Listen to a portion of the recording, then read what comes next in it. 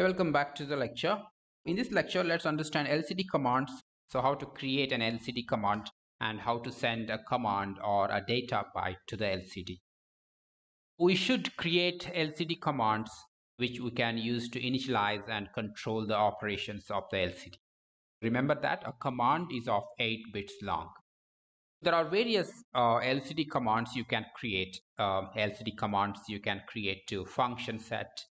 You can control the display, you can control the cursor on off, the blink control of the cursor, you can decide the entry mode, you can clear the display of the LCD, you can set coordinates, activate or deactivate display shifting.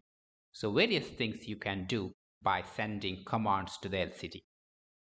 Let's understand how to send a command or a data to the LCD. So a command or a data byte is of 8 bits, that is 1 byte long.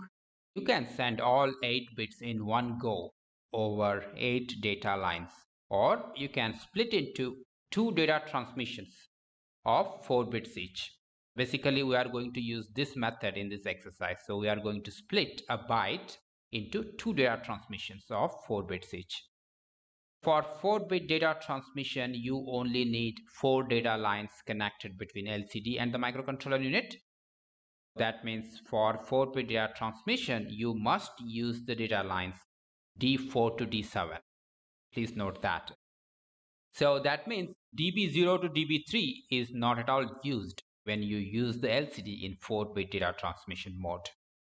This picture I have taken from the data sheet. You can learn more about these data pins in the data sheet.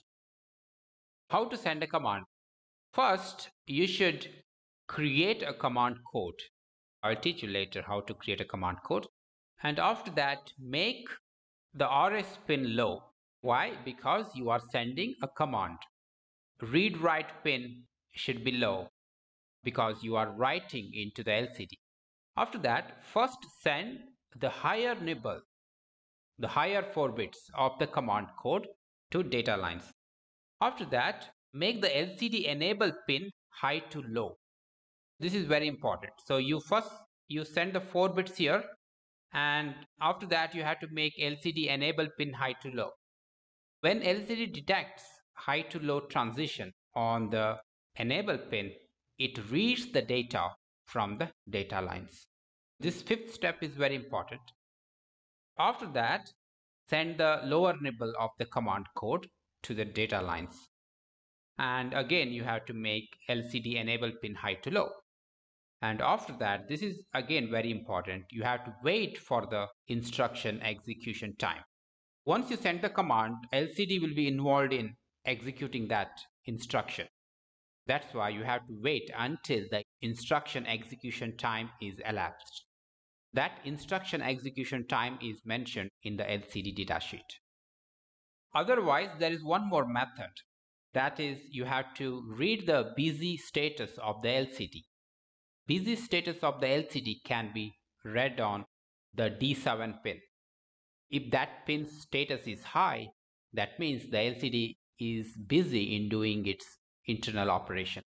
That's why either you can check the busy flag or you wait by giving some delay until the instruction execution time has been elapsed. So let's say your command code is 0x28. This is a binary format of that. And this is a connection between MCU and the LCD. So 4 lines are used, D4 to D7. First, you have to send the higher nibble. This is the data of the higher nibble. So the 4th bit you have to send over D4 line, 5th bit on D5 line, 6th bit on D6 line, and 7th bit on D7 line. So after that, you have to send the lower nibble. So the 0th bit has to be sent over D4 line, the 1st bit has to be on D5 line, D6 line, and D7 line. Now let's write a function for LCD send command. Let me write that here. Void LCD send command uint8 underscore tcmd. Please Note that RS must be 0 for LCD command and RW bar should be 0 for writing into the LCD. So we'll do this. We already have the code here. First drive the RS to 0 and after that drive the RW to 0, and after that first you have to send the higher nibble, right? So we can use our function write 4 bits. Let me copy this prototype and paste here. You can use write 4 bits CMD write shifted by 4 higher nibble. After that the lower nibble, that is CMD bitwise AND with 0 cross 0F, the lower nibble. Once you send a nibble to the LCD, you have to make LCD enable. That means you have to make a high to low transition on the enable pin. This is actually explained in the timing diagram of the LCD data transfer. If you go to the LCD data sheet, if you go to the page number 22, so here you see it shows how the data transmission should be done. Let's understand how to send an instruction or a command. Here IR means instruction. First you send the higher nibble 4, 5, 6, 7. Once you send that, see this enable pin. You should make high to low transition. And after that you send the lower nibble IR0, IR1, 2, 3 and make a transition high to low. Once you send the instruction, a complete instruction of 8 bits, then you have to wait for the busy flag to reset. Or if you don't want to check the busy flag, then you can wait for some time as suggested by the datasheet. And after that, you can send any data or another command.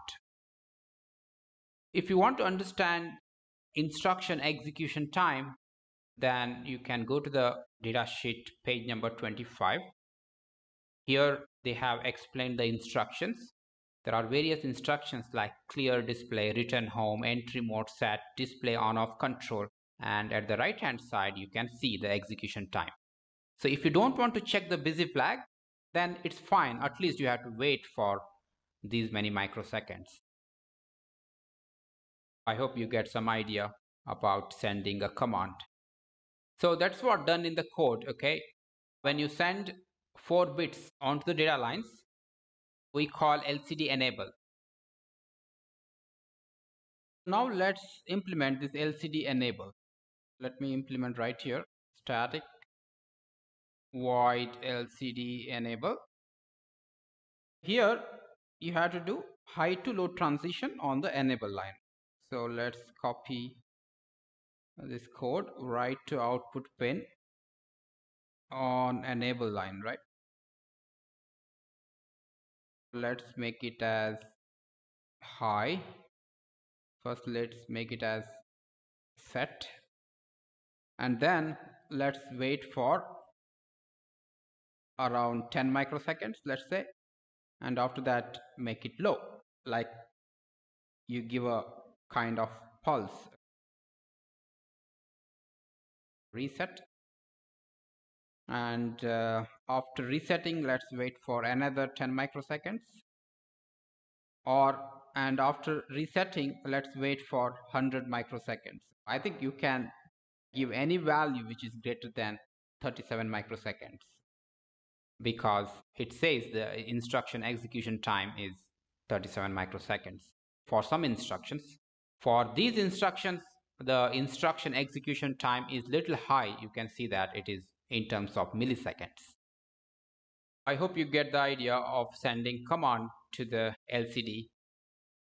You just have to keep in mind this timing diagram. There is one more timing diagram. Let me show you that. So here there is one more timing diagram which shows how you should do busy flag check if you wish to do busy flag check. You see here, you send the data here. So once you send the data, you should make enable pin low to high transition. Once you do the low to high transition, the internal operation kicks in. That's why LCD will be in busy state. It will be doing its internal operation, functioning. That's what it says. You should confirm the busy flag that the busy flag is not set. After that only you can send next instruction. So if you don't want to check the busy flag, as I said, wait for some time. So just give a wait, blocking, wait, and you can send the next instruction. In this application, the busy flag is not checked. Instead, we wait by using the useLeave function. Now let's understand how to send a data byte to the LCD. It is very similar to the command code. First, you have to make RS line high because you are sending a user data now, and make RW bar low. First, send the higher nibble of the data to the data lines. Make LCD enable pin high to low. Send the lower nibble and make LCD enable pin high to low. Here there is no wait actually. Why? Because it is not an instruction. That's a user data. Let's see how it is implemented. After that, let's give the prototype of this function at the top.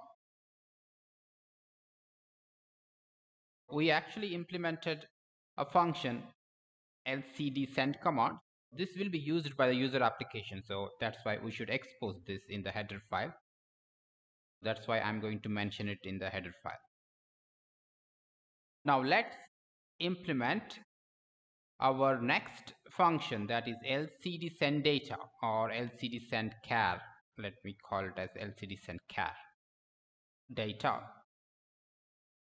First you should make RS is equal to 1 for LCD user data.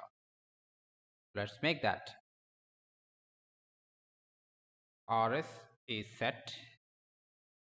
After that, this is same. Let's keep this as it is. RW bar is equal to 0 for write.